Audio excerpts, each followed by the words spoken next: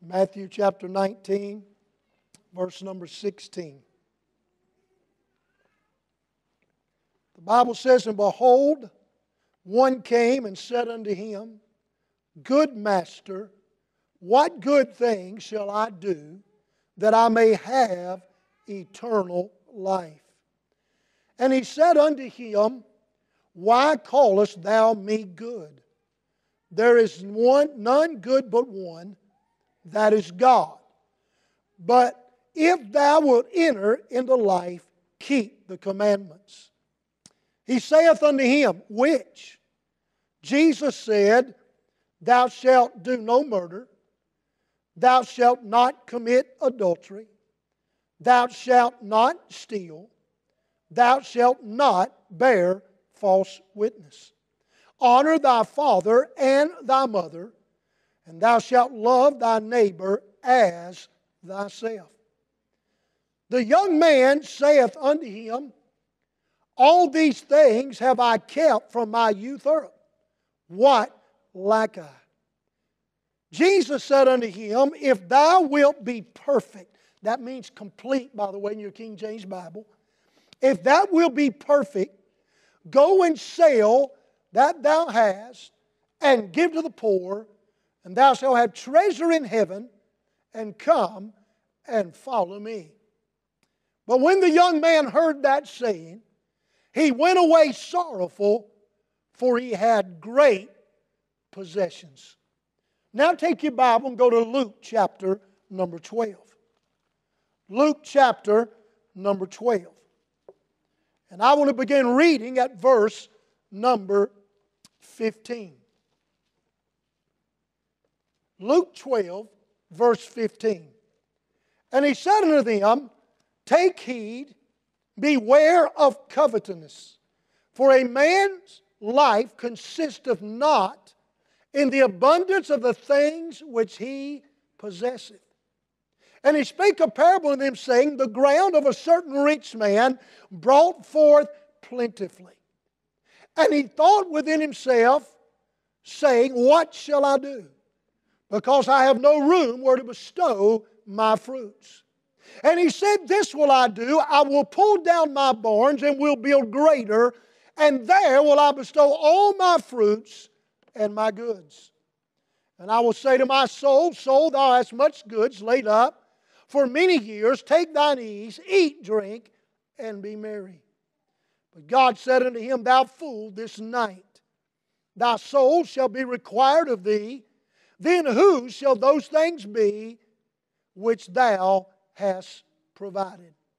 So is he that layeth up treasure for himself, and is not rich toward God."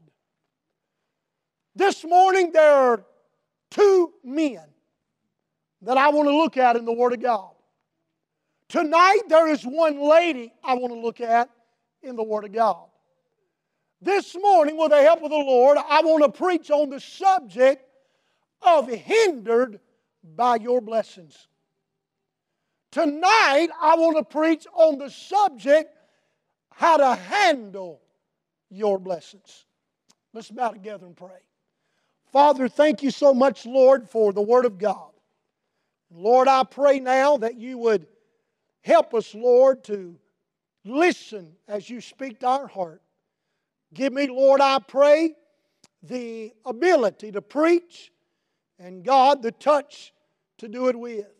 Lord, I pray now, guide my lips, guard my tongue. Help me, God, to bring the message that would most please you. Thank you, Lord, for giving this to me the way you did. And I ask you to do all things in Christ's name. And all God's people said, Amen. You can be seated. When I mention the message title today on hindered by your blessing, it would seem some like an oxymoron that I would say that.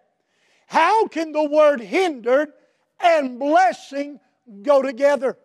How in the world can you say that you are hindered and blessed at the same time? Let's look at the two men in the Word of God. You'll find one of these men, the Bible refers to him as a rich young man. How do I know that? The Bible says that he had great possessions. And the Bible says that he was morally good. He was a good man. But one of the things that kept him from coming to Christ was the blessings in his life.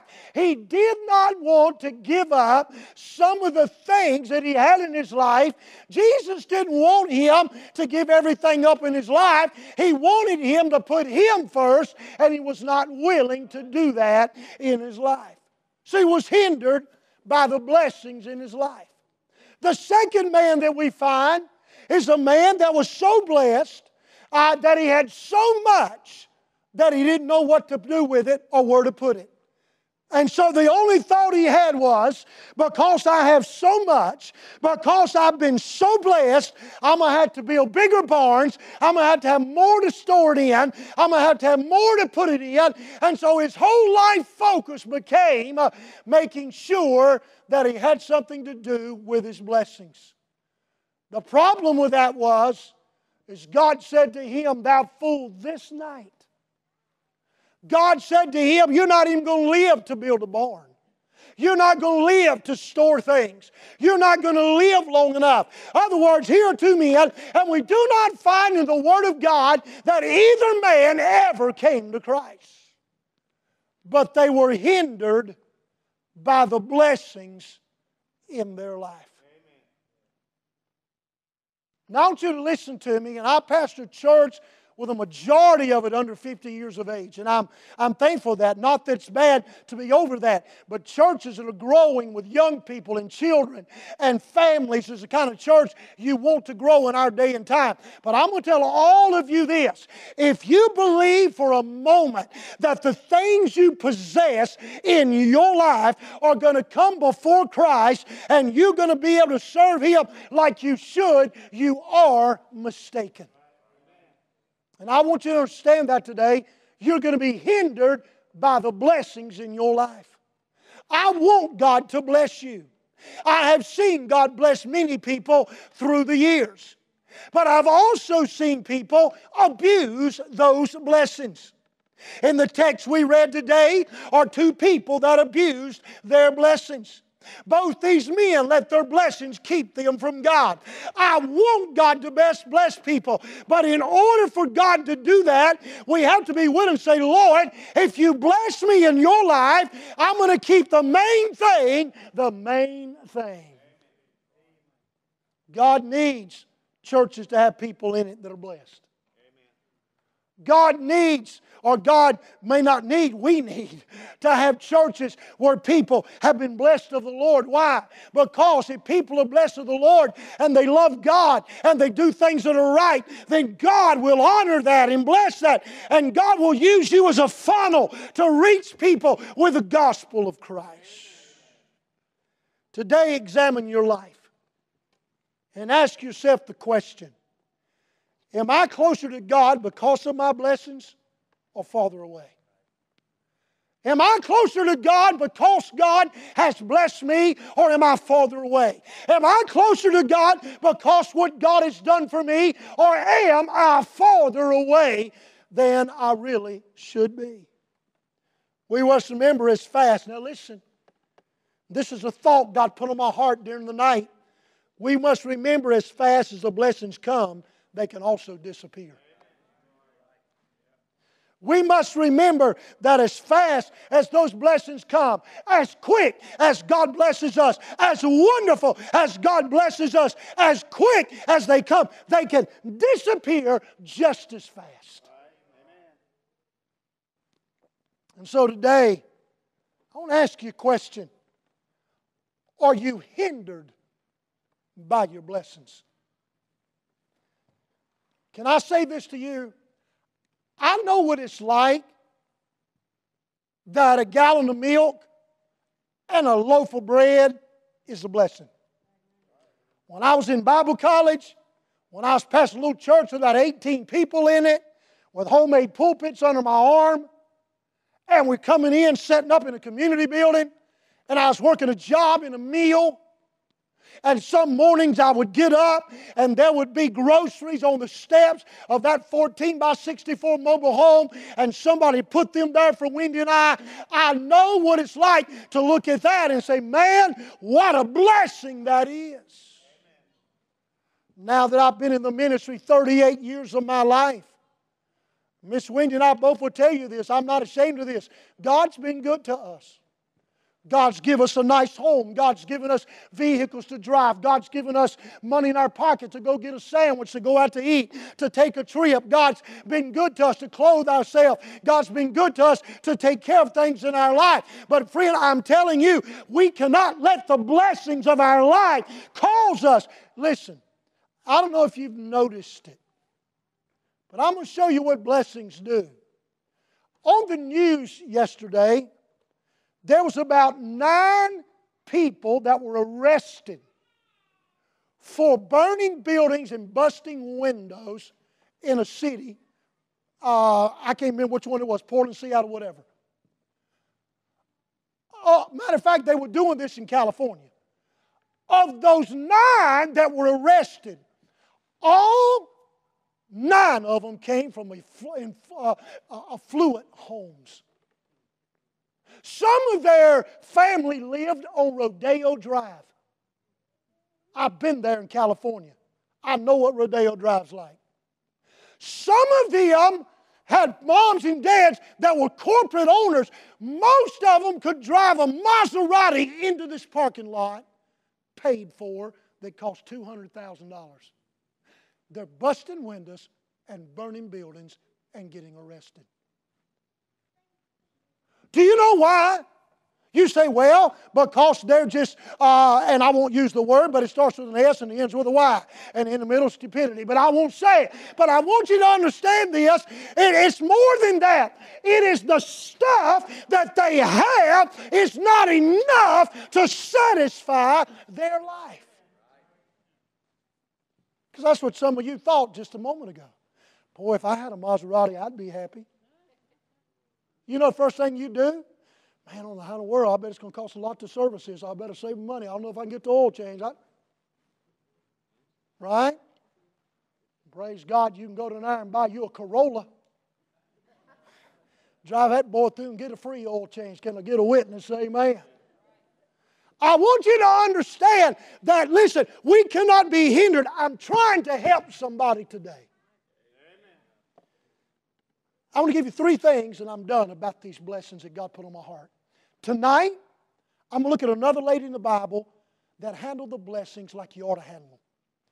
But I want to give you 3 things to think about. First of all, listen now, our blessings can consume us.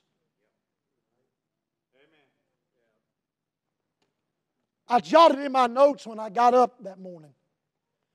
Is something really a blessing that takes us away from the Lord? Is something really a blessing that hinders our walk with God? I began to think about people and their blessings. I jotted a few down. That new relationship. That new relationship. Boy, that's a blessing. That job that I have, boy, that's a blessing. That financial increase that I have, boy, that's a blessing. And even additions to our family.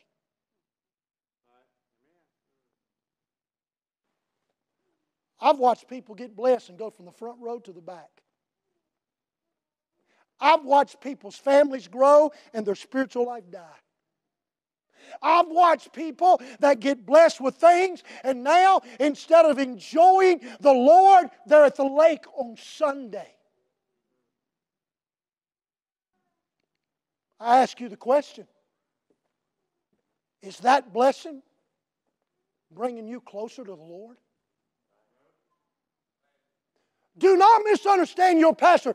I want you to be blessed. I want God to bless your life. God wants to bless your life. I'll show you that tonight. God wants to, but you can't be consumed by the blessings. Because when you're consumed by the blessings, here's what happens. You forget the blesser. All of a sudden, you're self-made. I get so sick of this this selfie generation and self-made entrepreneurs and business owners and leaders that are young today that think they're the big cheese of all the world. Can I tell you something, buddy? You can be here today and gone tomorrow. Do you understand what I'm saying? What I'm trying to say is, you don't need to let the blessings in your life hinder you. If you are a born again, saved by grace, child of God, then the very most important thing in your life should be your life with Christ. Bar none. But you know what a lot of us are doing? We're building bigger barns. We're storing up. We're missing church because we're blessed and we got stuff. Do you understand that? What's happening to us is we're getting to the place where we're hindered by our blessings. We're consumed by them. Some people have been around things. Some people even intentionally get themselves around people that are blessed so they can enjoy that person's blessings, and then it gets them away from God. What y'all going to do today? Well, we're going to take the new ski boat to the lake. Well, y'all are friends. Why don't y'all go with us? Well, we usually go to Sunday school or we usually go to preaching on Sunday. Well, yeah, I know, but Lord understand if you miss one Sunday, we got this new boat. Next thing you know, I don't see him in church. I mean, where you at? Well, preacher, you know, God's been good to us lately, and you know, we ain't never been able to do some of the things we can do now. Listen to me. Doesn't mean that God don't want to let you have a new ski boat. Doesn't mean that God doesn't want you to enjoy your new condo on ocean front in Honolulu. If you have one, I want to be your friend. But what it does mean, if it consumes your life, you've done forgot the blesser. You won't give like you used to. Say, oh yeah, I have more. No, you won't, because you got too many toys to pay for. You got too much stuff. See, because when you go out and you buy that brand new $80,000 Corvette, the insurance company wants to insure it for you. And if you're less than 100 years old, it's going to cost a lot to insure that $80,000 car. So you got to work more hours. You can't give to missions like you could. You can't give on a special Sunday like November 1st. Why? You're hindered by your blessings. Does anybody listen to me? I believe we could hear a pin drop on carpet.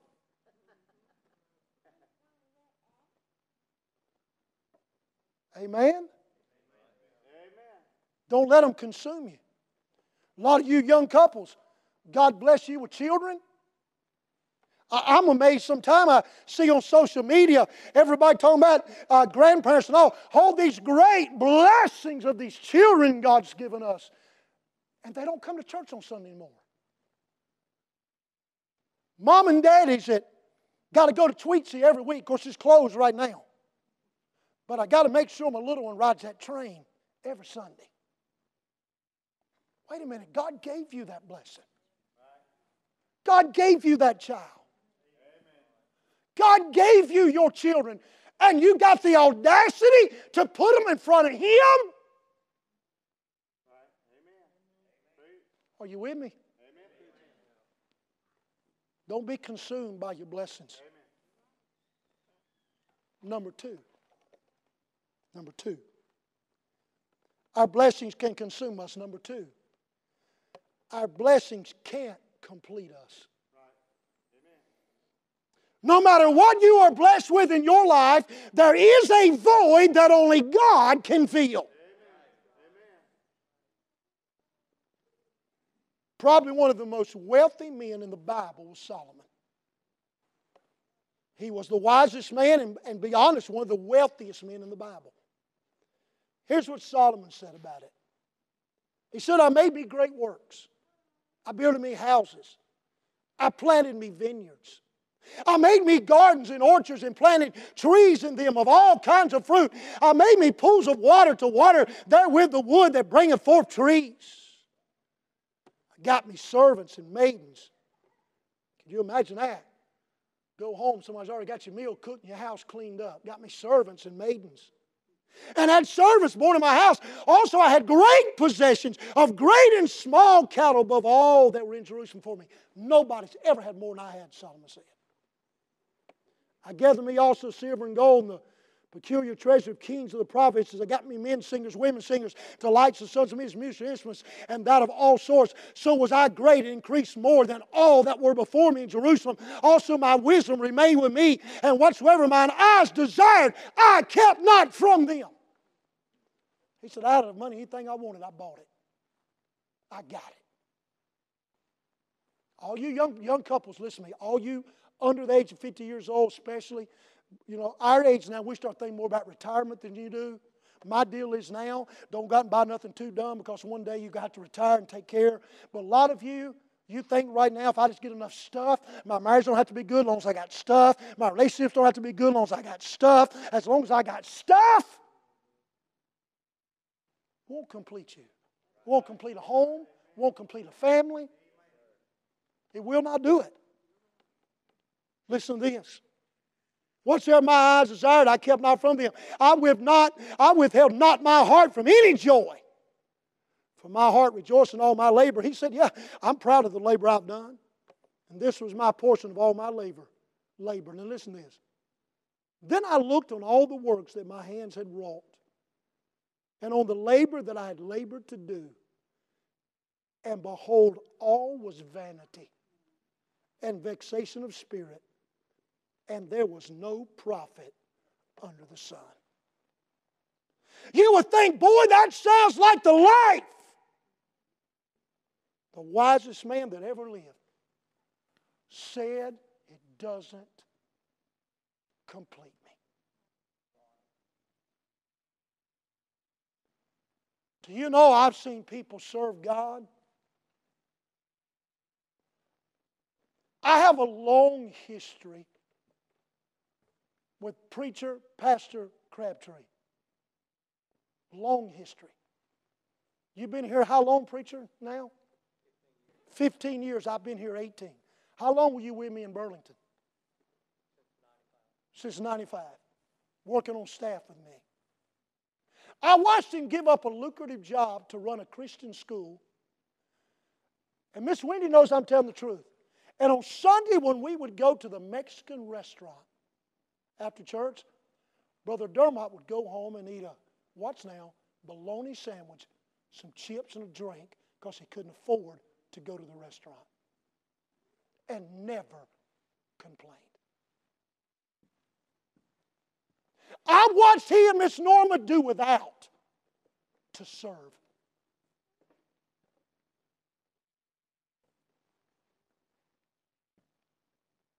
Christian schools are not where to become rich. They're where to go broke if you want to know the truth. Several years ago, and I won't say what it was because it's none of all of our business, Brother Crabtree, after all of his faithfulness, God honored him greatly. For the last several years, Brother Crabtree, probably for the first time in y'all's life, y'all have got where it's not sometimes difficult. He still buys him junk cars. Why? I do not know. At least Miss Norma gets a good one. Amen. Brother Dermott said, oh, I got it for $29.99. Won't you listen to me? Brother Dermott, you're not any more completed today than you were the entire time in that school. The entire time, every day, you were praying hand to mouth. Or is anybody listening to me? We live in a society today, I think that we got the idea, he who has the most toys wins. If I got more stuff than Brother Parquette, I'm more successful. I got news for you. God does not look at it that way. if Brother Paquette didn't have as much stuff as I do, but he'd won 5 people to Christ, and he'd been faithful to God, and he had served God, I promise you, I won't be in front of the line because I had more stuff. Is anybody with the preacher? Trying to help you today. Our blessings can consume us. Our blessings cannot complete us. And I want to finish with this. Our blessings can chill us. You know what it means to be chilled? It means to be getting cold. I want to read about a church that got chilled. Revelation 3:14 is the church of Laodicea. The Bible says, unto the angel of the church of Laodiceans write, these things saith the Amen, the faithful and true witness, the beginning of the creation of God. I know thy works, that thou art neither cold nor hot. Can I tell you this? When it comes to me drinking something, and my wife will tell you, if I drink coffee, I want it hot enough that it'll give me 3rd-degree burns. That's the way I drink coffee. My wife will tell you, I'll drink a half a cup of coffee. She got the same one. She won't touch it for 20 minutes. I'll be going to drink half the cup. If I get a drink, don't give me, some of y'all like, I want a Coke with no ice. Who gets a Coke with no ice? Put some ice in it, man. And then like crushed ice coming out of a machine. I quit going to Sheets to get a drink because they shut everything down. You got to go drink it out of the bottle in the back. I said, I can do that at home. I want to walk in there and push that button, all that crushed ice fall out. Then put a little Diet Mountain Dew in it. Lord have mercy. It gets all in the cubes of ice. Then you chomp on it going down the road and aggravate your spouse. Amen. He said, you done got lukewarm. You're neither cold nor hot, because thou sayest, I'm rich. You hear it? Because thou sayest, I'm rich, and increase with goods, and have need, watch this, of nothing. I'm blessed. Amen. Is anybody with me? Amen. We are living in the Laodicean age. Amen. You are living in Laodicean age, I'm telling you. I'm blessed. Knowest not that thou art wretched and miserable and poor, words of Jesus, and blind and naked. What happens if we get blessed, but we grow cold spiritually? Jesus was asked in Matthew 22:36, which is the greatest commandment in the law? Jesus said in Matthew 22:37, thou shalt love the Lord thy God with all thy heart, with all thy soul, and with all thy mind. This is the first and great commandment. Amen. And then he gives you a second one. Thou shalt love thy neighbor as thyself. You ain't even gotten the picture yet. You know what the greatest commandment is? Love God above everything else. You know what the second one is? Love somebody else. Amen. Amen. Some people say real joy in an acronym. J is for Jesus. The O is for others.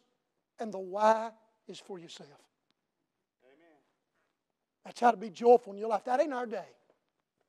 Our day is everybody wants to get what they can what they get. Showboat it. Put it in front of God. Christians are doing it. I have no problem with you zooming across the lake in a boat. I have no problem with you going up to your condo on the top of Mount Mitchell, overlooking. I have no problem with you driving your brand new Dodge. I have no problem with that. Matter of fact, I'm tickled to death that you can. But here's the problem. Is when that stuff, Brother Jared, becomes more important than my relationship to God. Is anybody with the pastor? Amen. You know what happens though? Oh, y'all listen, I'm done. It's right at 12. We're getting ready to shut her down. You start chilling. Y'all know what y'all like to chill. You know, y'all chilled. But I'm talking about getting. See, when you get cold, your movement ceases. It's harder for you to be mobile when you're cold. My wife gets cold. She gets cold in the summer. When the winter gets here, she's frostbit every day. I'm talking about when it's 60, 55. Her feet touch me under the covers. It causes me to have revival. I mean, hold on. Any of you ladies do that to your poor husband, or maybe he's like, if he is, I don't know. I mean, but I'm telling you, man, I'm talking about her feet touch me, so I'm like, whoa, hallelujah.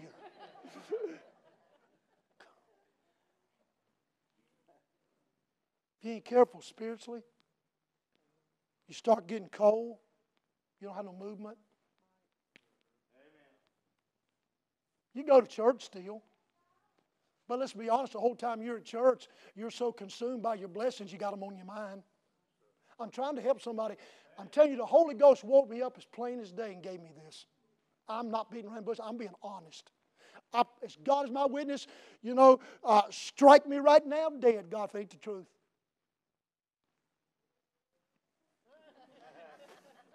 Don't never say that again. You can't miss it, you can miss it. But listen to me. A lot of you young families, God's gave you these children. You got the idea that your child having their feet in the sand at the beach every weekend is the best way to raise your kids. And it's okay to do that. But when it becomes a priority over your relationship with God and having your family in church, you think God blessed you with children to keep you out of church?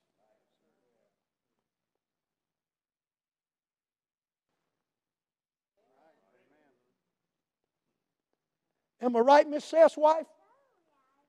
You getting ready to have your first child. Can I tell you right up front? That's a gift from God. God's blessed you with that youngin'. Don't put that youngin' in front of Christ. Are you listening? Hindered by your blessings. Preacher, I've got more in my checking account than I ever had. I'm tickled for you. Preacher, I'm saving money now. Hallelujah. That's wonderful. But are you consumed so much that's all you think about? What about your relationship to Christ? What about soul winning? What about giving to missions? What about helping your church get that new auditorium? Preacher, I'd help you, but I'll be honest with you now. It ain't just helping me. I'm 56 years old. I don't know how much longer I'm going to do this as a pastor. It's for a future generation down the road. Amen. I mean, good at best, maybe 10 years. I don't know. Maybe not that.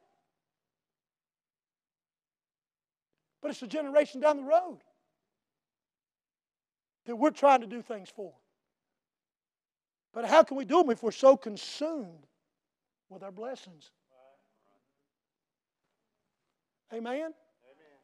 We got people in the ministry that aren't even in the ministry. You got people that God's called to do something for Him, but they can't do something for Him because of the blessings. I got to have the stuff. You don't think I thought about that when I got started? When I was driving a Ford truck down the road that I put more oil in it than I did gas. And I was working underneath a Tufton machine, laying underneath it in a mill at night, and 18 people in a church on Sunday morning. And I looked around my life, the people got the nice stuff. You don't think I ever thought, man, if I wasn't in the ministry, I could go have some nice stuff? But God met the needs during that. You say, well, preacher, I don't see you struggling today. You're right, I don't. I have a wonderful church that takes care of me, a wonderful God that takes care of me. Amen. I don't have want for nothing. I'm being totally honest with you. I do not go to bed at night and think, oh, if God don't supply this, I ain't going to make it. I don't have that. Now.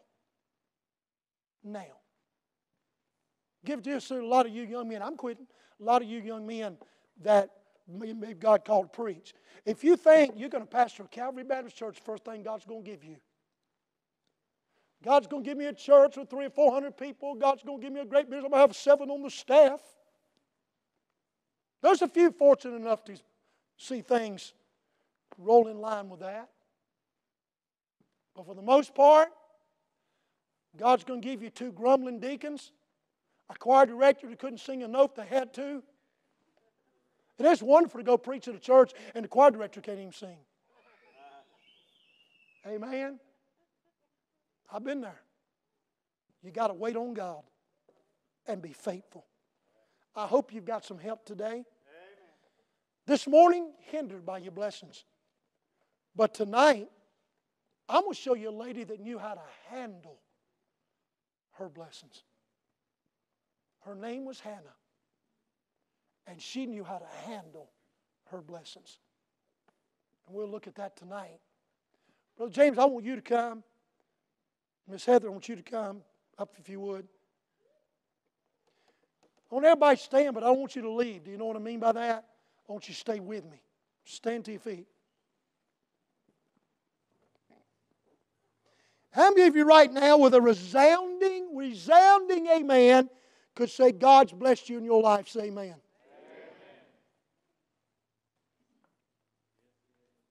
How many of you would say right now, God's been better to you than you deserve? Would you agree with that?